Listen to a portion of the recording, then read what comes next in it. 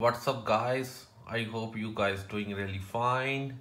आपको मैं दिखाने जा रहा हूँ जल्दी जल्दी कैसे आप iPad मिनी और किसी iPad में स्क्रीन रिकॉर्डिंग कर सकते हो। तो आपको सिर्फ क्या करना है, आपको सेटिंग्स में जाना है।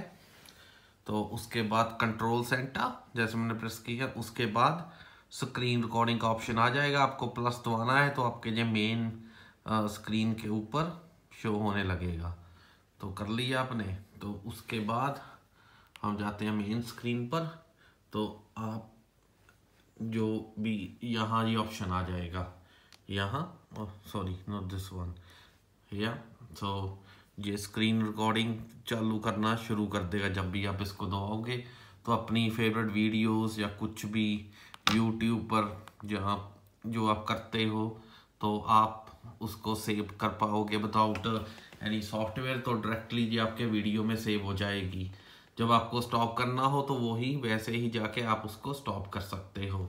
तो ऐसे मैंने नीचे किया, मैंने स्क्रीन रिकॉर्डिंग की तो उसके बाद इसको मैंने स्टॉप कर दिया। तो ये वीडियो आपकी सेव हो जाएगी फ़ोटोज़ में।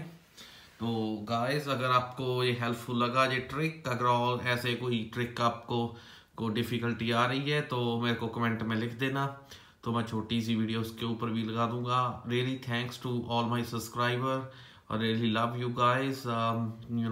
Thank you and subscribe my channel please, and hit the like button guys. Thank you so much.